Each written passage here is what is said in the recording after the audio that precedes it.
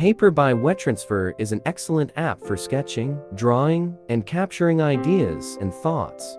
But there's one small thing it can't do that bugs me. While it allows you to start a blank canvas with graph, line grid, dot grid, and others as background, it doesn't have the option to create a blank canvas with black background or background of other colors that I want.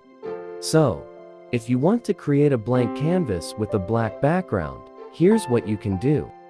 Go to an app with black color background, say the Notes app for example. Take a screenshot and crop away all other parts until you are left with a screenshot of a black background. Save it to Photos. Then go back to Paper app, open a new page, click on the Photos icon and add the black background screenshot you just created. Then use your 2 fingers to pinch out so it expands and covers the entire screen. Then go back to the template icon and tap Capture Template.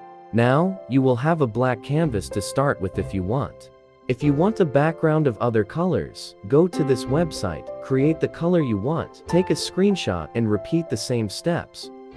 Hope you find this useful.